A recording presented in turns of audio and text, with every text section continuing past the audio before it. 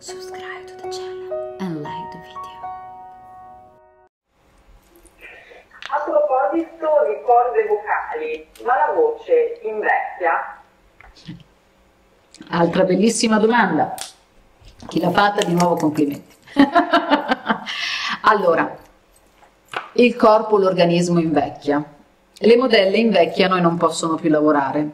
I cantanti, quelli bravi, e sottolineo bravi, ma veramente bravi, che sono nella canzone completamente, e le persone che parlano con la stessa passione, no.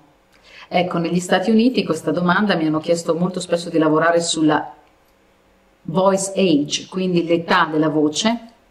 Scientificamente la vocalità perde un po', ma in realtà sono diciamo, il diaframma, tutta la parte fisiologica che perde un po', ma se l'abbiamo allenata bene, dalle emozioni e non solo dalla tecnica, e la nostra persona è appassionata e non smette mai, vi posso garantire che si arriva a mantenerla per tutta la vita. Faccio un piccolo inciso: io vengo da una famiglia con grandi voci, non canore, proprio di parola, si sentono dappertutto, ok? Beh, queste voci ci sono ancora, abbiamo già superato i 70, quindi se la voce è stata usata bene prima, rimane per sempre, è un investimento meraviglioso e dona energia. Ecco, parlavo di quel professore di Harvard poc'anzi e lui mi disse che le persone che con l'andare dell'età rischiano di ovviamente perdere l'energia vitale anche per dei problemi seri, lui ha notato che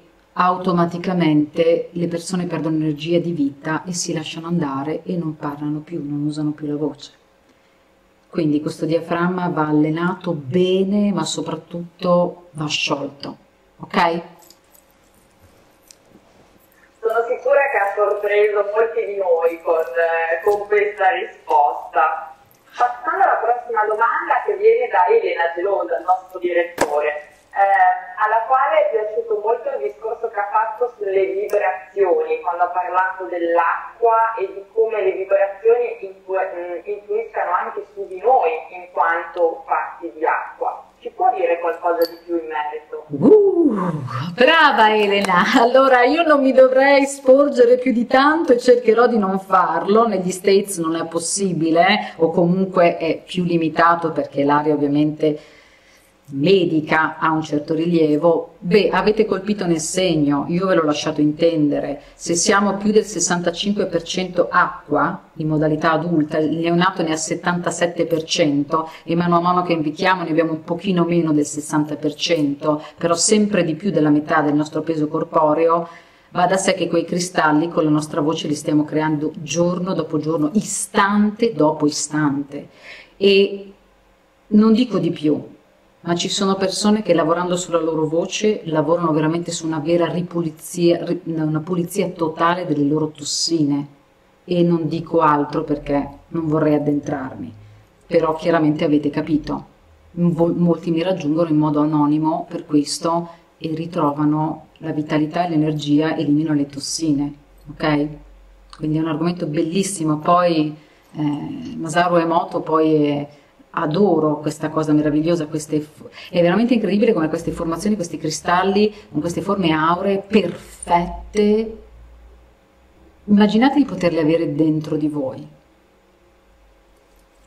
Io, ecco, mi permetto di dire che io ho visto qualche video di quello che lei sta dicendo e invito tutti ad andare a dare un'occhiata, perché si creano delle forme meravigliose ed è affascinante, davvero. E lo fa la voce, cioè noi abbiamo questo strumento che può fare quello senza, ecco, è meraviglioso. In alcuni dei miei workshop proprio metto in atto anche questa cosa, e poi vediamo i cristalli che escono dall'inizio alla fine del lavoro. Poi, ecco, poi aggiungo, per chi ama, diciamo, la parte della meditazione, che sono spesso, anzi molto contattata, sono la seconda al mondo in questo merito, perché il primo è indiano, chiaramente mi occupo di trovare la vibrazione principale, quindi ci si parla anche del mantra, ok? Bene. E chiudo. Allora, senti, Senta, sono ormai le 19:30, il tempo è volato, però se lei è d'accordo io vorrei farle ancora un paio di domande, perché ne stanno arrivando tante. Ma siamo contenti, bravi a tutti voi che fate le domande, grazie mille. Sì, grazie davvero per l'entusiasmo e il coinvolgimento. Sempre. Allora, ci viene chiesto, quanto in parte ha già risposto, ma ci tengo comunque a farle questa domanda. Sì. Quanto è importante avere un vocabolario emotivo, in generale, dico io, ma anche al fine di poter lavorare sulla voce? Allora, cosa intendiamo come vocabolario emotivo? Allora, per come ho inteso io la domanda, poi se la persona che l'ha fatta vuole dirci qualcosa di più in chat, vocabolario emotivo nel senso di saper riconoscere l'emozione che stiamo provando e saper dare un nome a questa emozione. Spero di aver interpretato correttamente. Ecco, Paola, saper dare un nome alle emozioni che si provano. Allora, cara Paola, è fondamentale riconoscerle, ma attenzione, serve sempre una guida esperta, perché se noi proviamo a riconoscere la nostra emozione da noi stessi sarà filtrata, garantito. Ecco perché io parlo di purezza, ok? Premesso questo, perché io credo che quei cristalli nascano da una purezza e non così, se iniziamo in modo abbastanza morbido a comprenderli, a riconoscerle, come vi ho detto prima, è importante davvero dare un nome. È una soddisfazione della mente o è una soddisfazione del nostro sentire? È una soddisfazione della mente dare un nome. Se noi iniziamo, ascoltatemi bene perché è molto importante, invece a percepire ed iniziamo ad imparare a percepire e a sentire le vibrazioni, vi garantisco che non avranno bisogno di un nome. Le sentirete, è come un heartquakes. Io lo dico sempre, quando qualcuno non capisce questo concetto mi dico, ma tu senti il terremoto? E certo, mi dicono. La stessa cosa, la nostra voce in questo momento sta facendo la stessa cosa. Quindi sviluppiamo il nostro sentire più che dare dei nomi. Sviluppiamo il nostro sentire. Abbiamo visto 30 emozioni selezionate da queste università importanti e continuo a collaborare. Sono veramente 30? No. Le spiegheranno tutte e a tutte daranno un nome? No, perché dobbiamo tenercela un po' di magia, un po' di curiosità. Anzi, aggiungo a Paola, non c'è al mondo, milioni di persone, miliardi di persone che siamo, una voce identica ad un'altra.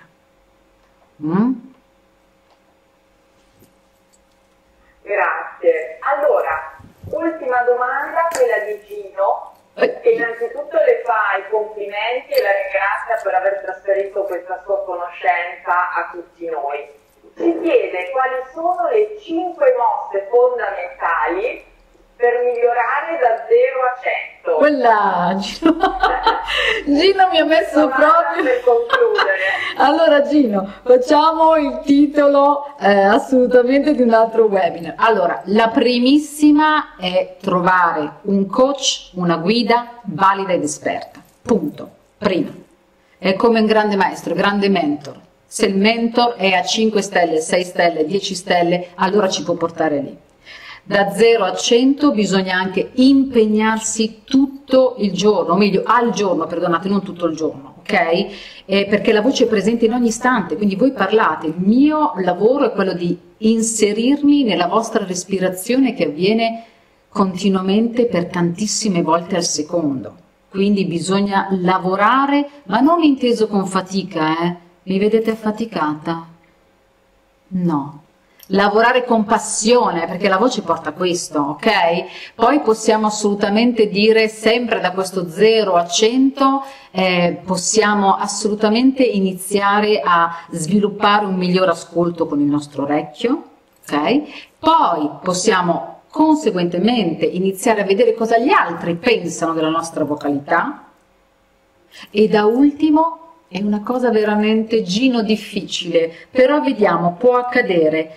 L'ho scritto nel mio libro, ci sono dei momenti nella vita che noi ci sentiamo perfettamente allineati con quello che sentiamo, pensiamo e diciamo.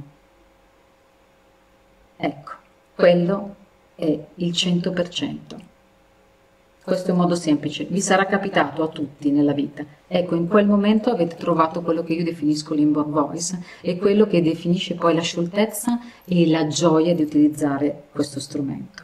Vedo Giulia tutta presa. Gino, spero di aver dato delle direzioni, ma ovviamente Gino avrà compreso che era una domanda ovviamente complessa, ma sicuramente questi sono i 5 fondamenti. Grazie, grazie davvero Mylena, il nostro tempo a disposizione si conclude, è stato molto bello ascoltarla, la ringrazio molto per tutti i suggerimenti che ci ha dato. Chiedo ad Elena se vuole dire qualcosa in conclusione.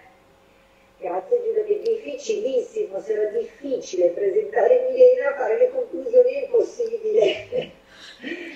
No, davvero Mylena, molte grazie per gli stimoli, credo che ciascuno di noi magari aveva più o meno conoscenze dei tanti punti che hai toccato che meriterebbero veramente ore di approfondimento ciascuno. Ho fatto una domanda che era quella appunto, io sono appassionata di Giappone, quindi mi incuriosiva molto quell'aspetto, ma devo dire che forse ne avevo altre 30 di domande oltre a quello che insomma hai già sollevato, quindi grazie per questo regalo, ci hai portato un po' in una doppia dimensione, credo. La cosa che forse mi ha più colpito è la scientificità unita un po' al sogno e alla magia nel loro senso più alto, quindi tante volte non è facile coniugare appunto questi aspetti di profondità e di scientificità a cose che magari insomma sono un po' più eteree, quindi davvero grazie, credo che almeno per quanto mi riguarda mi sono arricchita in questa ora